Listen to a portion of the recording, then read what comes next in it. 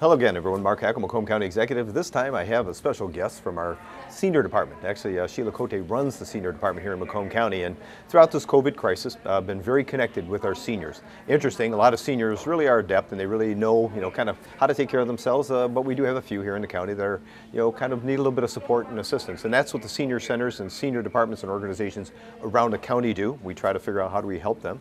And, obviously a coordinating body here in Macomb County happens to be our senior department, and work extremely well with those senior organizations that are concerned specifically with this COVID crisis we've got going on. So Sheila, thank you for being here and kind of... absolutely. Thank you for having me. Yeah, give it a little insight what we've got going here. And you've come up with some pretty creative things at the onset, but what have you seen? I mean, from the onset of this, March 13th last year was our first case. Right. People really weren't sure what was going on, and then all of a sudden it kind of hit and people started getting more concerned. Right. PPE was a big thing, but the outreach to the community was significant here. Right. So one of the first things we did, Mark, is we reached out to our seniors and called their home, asked them how they were doing, asked them if they needed anything.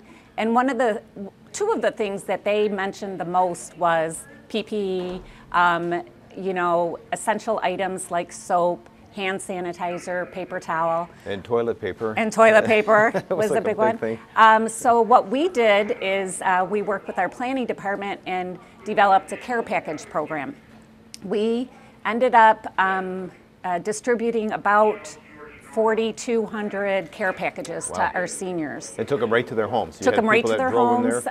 We also had a distribution day where the seniors came and picked up the packages. We had a line all the way through Mount Clemens. It was a big turnout, so we were able to help the seniors that way. And I know Meals on Wheels is still going, and trying to find the drivers was kind of a challenge because a lot of those drivers were seniors. And there was a concern about them being out and about with the stay-at-home orders and the concerns some of them had. So we had to pick up employees from within the county that were willing to go ahead and pick up some of those routes. That was a big challenge, but all throughout this, you were still able to manage getting those Meals on Wheels to those that were, I guess, in need of those type of meals in the program. Yep, I am so proud to say that we did not miss one meal throughout the pandemic. We did not miss one delivery. And again, thanks to all our county departments, because they all pitched in.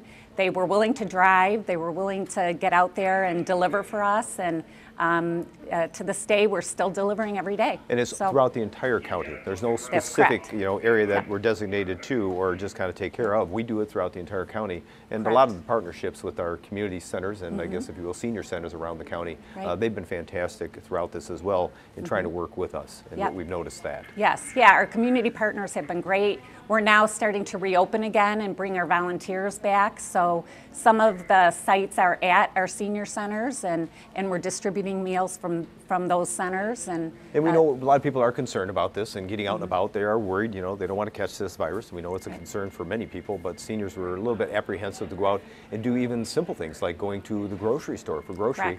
But we're seeing the new wave nowadays. It's like, things being kind of delivered to your home with Amazon, and even some of these other companies have kind of figured out how to get an online presence and deliver their products, through the mail or having it delivered by UPS or some other way. You came up with something creative that I think we were the first municipality, not only in the state but in the country, that joined with the program, and that was that SHIP program. SHIP program, yep. We ended up distributing about 5,200 free memberships to our seniors in Macomb. They are now getting groceries delivered to their door. They don't have to take the risk of going to the grocery store. They're safe. They're pleased with the service, and it's going very well. And the delivery is free because it's part of the membership. They may tip somebody if they come to the door. There's no expectation for it, but sometimes they do. But again, people you can actually do that for maybe a senior that maybe a parent, a neighbor. The program that we have here is just is one that we were able to find the money for our CARES funds to go ahead and offset that cost for the memberships. But people don't realize that you can actually buy the membership for someone in your own household, and I think it's like $99 a year. It's about $100 a year. Yeah, right. So to look at that SHIP program, and again, there's a lot of participating, if you will, grocers that are part of that. Is Myers on? Myers is one of the big, providers. Target, I believe, is also a provider. Some pet stores are providers. Some pharmacies, I think CVS is a provider. So it really does give seniors an opportunity to stay safe, not take the risk of leaving the home, even a fall risk during the winter time. You know, having to leave their home and try and bring groceries in is really, could be very detrimental to our seniors. So it's a win-win. Yeah, and you've worked close with other organizations, our Macomb Community Action Support Organization, trying to figure out how do we help with even transportation and such. But you know, one of the bigger things right now is working closely with the health department, which you are doing.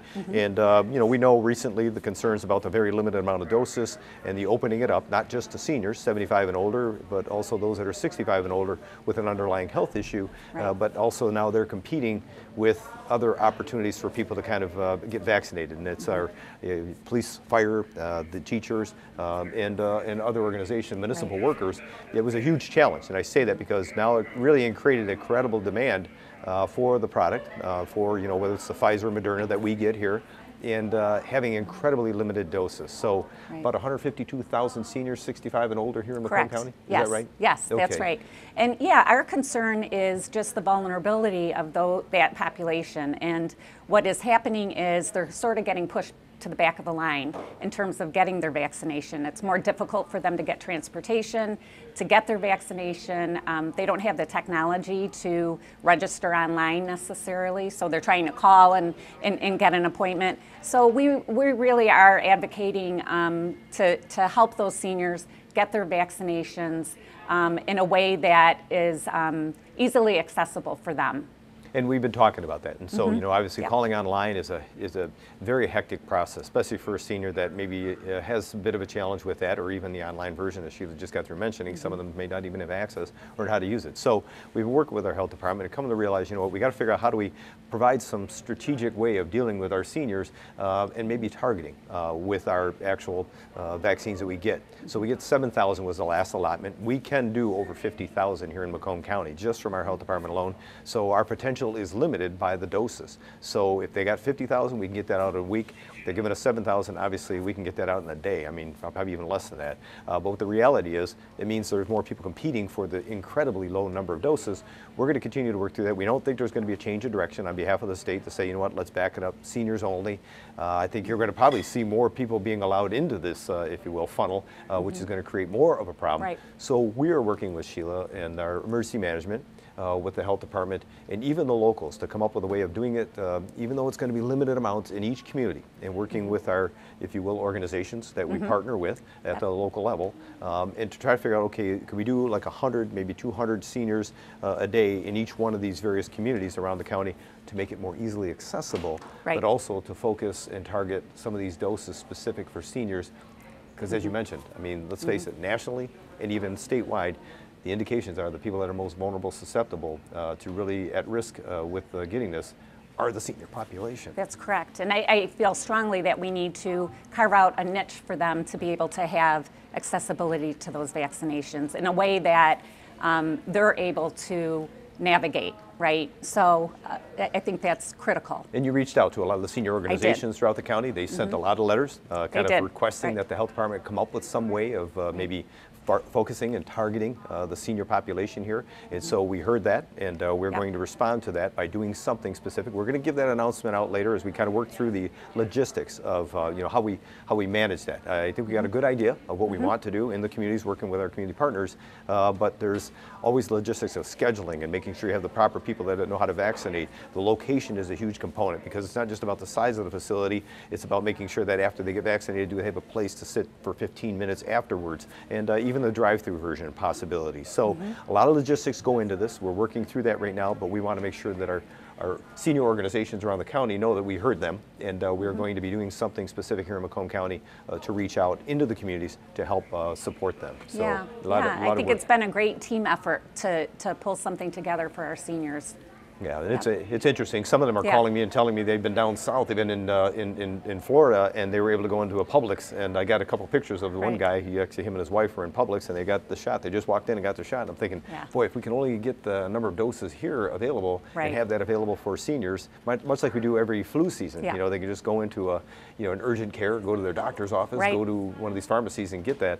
You know, we will we'll vaccinate every person that we have available doses for, Yeah. but we just need more doses. So we're going to continue to work on that. Yeah. But yeah, I can't thank Sheila enough. She's been very much an advocate for even those that can go ahead and apply online or by phone to go ahead and get themselves vaccinated.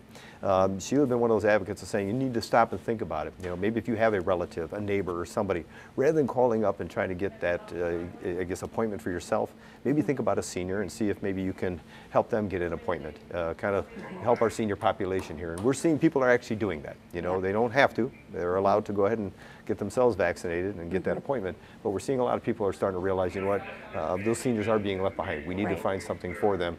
And a lot of them are taking that advice that you're offering. I know a lot of families are registering their parents, their elderly parents, to get their vaccination and holding off, until their parents are vaccinated. So yeah, and I'm starting to hear more of that too. I guess I call it the Macomb County way. You know, kind of stepping up for somebody else. So, you know, again, there's going to be more information coming out about specifically how we're going to be doing that. Very limited doses, but in the various communities, and we're going to try to touch, you know, all 27 distinct municipalities that make up Macomb County to try to work with those senior centers in those areas. And as we get more doses, we will increase that outreach into those various community centers as well. So stay tuned. You're probably going to get a little bit more information on it as we, you know, get more details about what we're going to do and how we're going to plan that. But in the meantime, on behalf of Sheila and all of us here in Macomb County and myself, we want to thank you for tuning in, but more importantly, we want to remind you to keep you and your family safe.